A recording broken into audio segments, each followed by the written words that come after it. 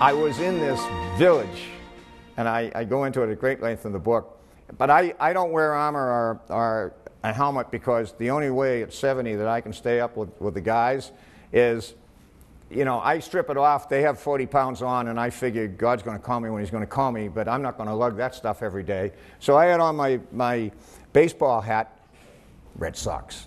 And so there I am in the middle of nowhere with this Marine squad that had moved in, and they just come into the Ville. I don't think they'd ever seen an American before. And I'm talking through the interpreter to the mullah who's in charge. Nice fat old guy. And he says, "What's that?" And I said, "Oh, that's the Boston Red Sox. They're world champions." And he said, "Well, what's baseball?" So I explained it's a little bit like cricket. So he looked at me for a minute and he said, "Did you play for them?" Yeah. I couldn't resist. I mean, who's going to find out? So all of a sudden I was Yastrzemski. So I could really hit the ball. And he said, "Really?" And he said, "What would be a score of a game?" I said, "Oh, 7-4, 8-5.